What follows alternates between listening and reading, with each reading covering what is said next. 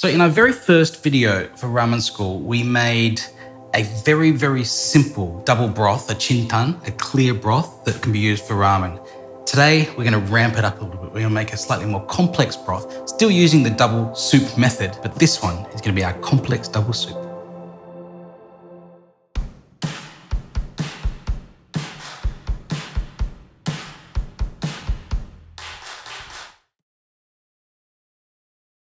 Immediately, you can see that some of the ingredients that we used are very, very different from our first ramen broth. We're keeping it simple at the beginning, but that's not necessarily a bad thing. I think you don't need to have a lot of different ingredients to make a good ramen. It's a great place to start, but if you do want to start getting a bit more complicated, a little bit more in depth to the kind of ramen you can make, here's kind of the next step. We've got a lot of different ingredients here, obviously a lot more pork than we had before. Originally, we used chicken, the same ones, chicken feet and a whole boiling chicken, an old chicken. But now we've got pork neck bones and pork leg bones and pork trotters again. On the dried seafood side, before we just used katsuobushi, the bonito flakes, and kombu. Here we've got some sardines, some iriko, as it's called in Japanese, some dried prawns, and this is fish maw, or the swim bladder of a fish, traditionally used a lot in Chinese cooking, dishes from Shandong province, that kind of thing. It's got a lovely dried seafood flavor. It'll go great in our double soup. So what do we need to think about when we're increasing the pork content of our soup?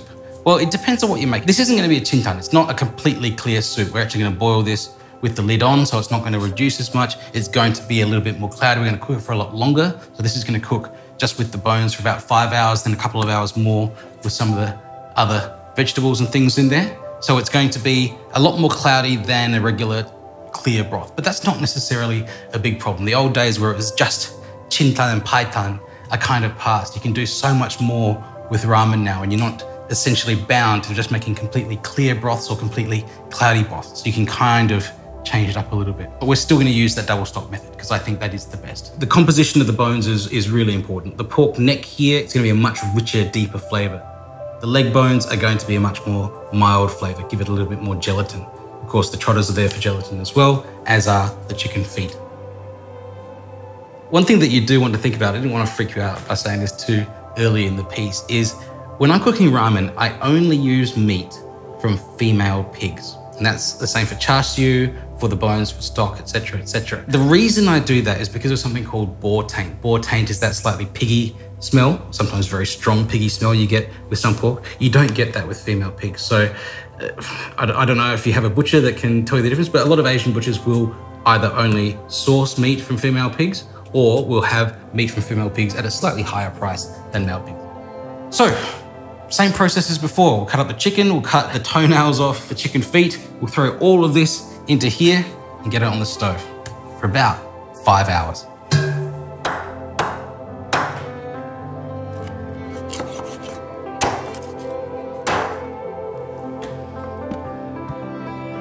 So the pork bones and chicken are on the stove on a medium-high heat. That will take about 45 minutes to an hour to come up to a simmer. All the extra pork that's in this much meatier broth that we're making is gonna require a lot more skimming. So we'll keep skimming this as it comes up to temperature, and then I'll cover it and cook that for about 5 hours. After 5 hours, what needs to go in, same as before, just carrots. Just take the ends off, just cut it into a couple of pieces. Onion, just halved like before. The shiitake mushrooms, I'll just leave whole as they are, and we'll throw this in and we'll let that go for about another 3 hours.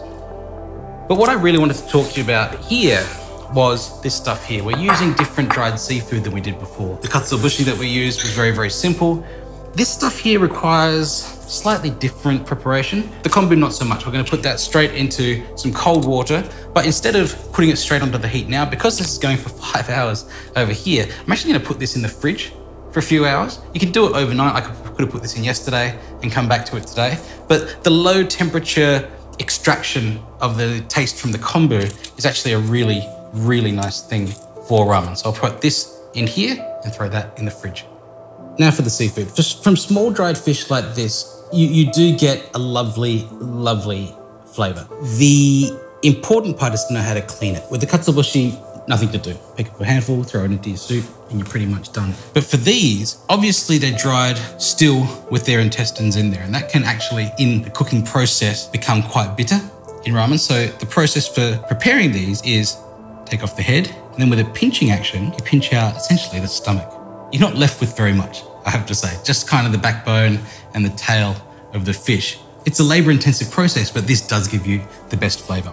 I mean, some people do just throw it in. They don't mind the extra bitterness that they get from leaving the guts in there. But certainly, if you are making your kodawari ramen and you want things to be as best they possibly can be, you should be taking out the intestine.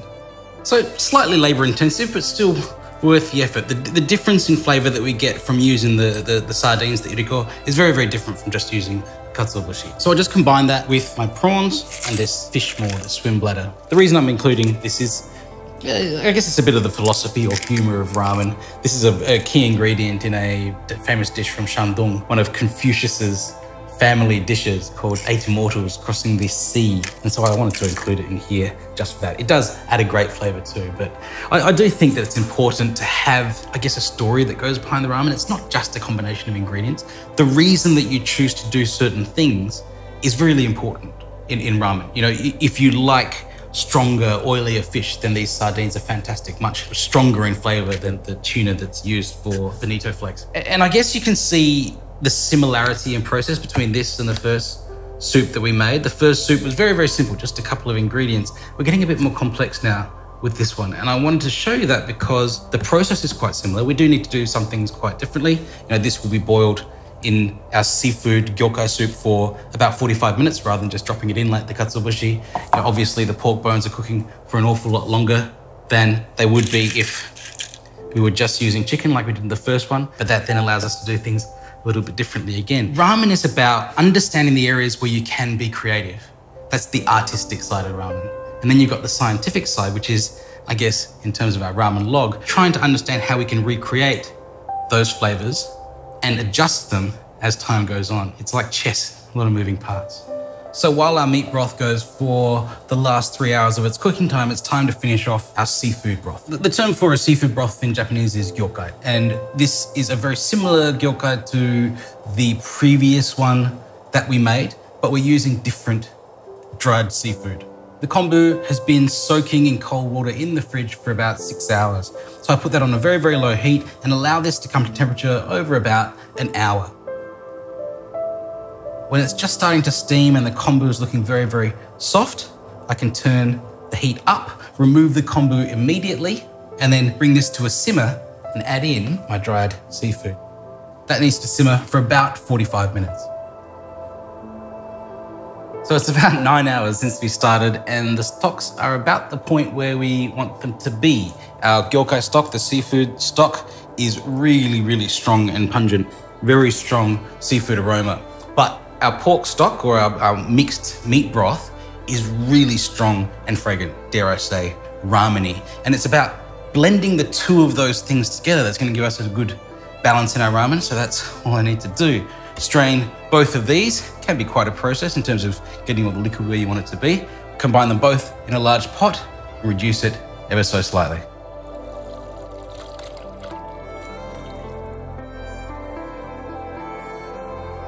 You can just see how different this meat broth is from the previous light chintan that we made. It actually looks a little bit grey and cloudy, but a lot of that's due to the fact that this is just cooled down a little bit. So there's a bit of fat globules there that aren't letting the light go through, giving it that slightly grey appearance. But as this gets warmed back up when we're actually making ramen, it will still be quite brown and quite clear rather than this grey colour.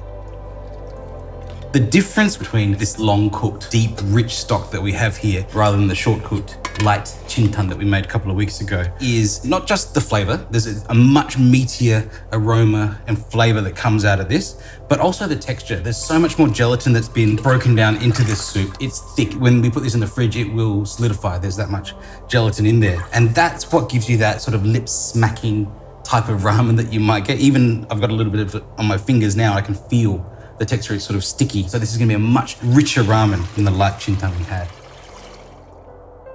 Now to add in my gyokai stock to blend the two together.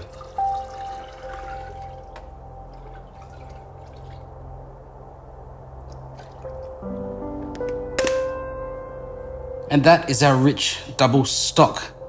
It's about 10 litres that we've got here. You can see it's completely different from the light chintan that we made before. This is suited for a much richer, meatier ramen. It's still not a paitan, it's not a cloudy stock. This will clarify when it gets heated up because we haven't cooked it at high temperature. This is the difference between cooking at high temperature where it's a rolling boil, extracting and emulsifying a lot of those fats and proteins, or keeping it at a low temperature where we can still get a relatively clear stock. From the lighter kind of shio ramen style chintan that we made before to this really thick, kind of sticky, gelatinous double broth, you can see that there's a lot of difference to the broths that you make in ramen. So what we've got to do next week is turn this into a bowl of shoyu ramen.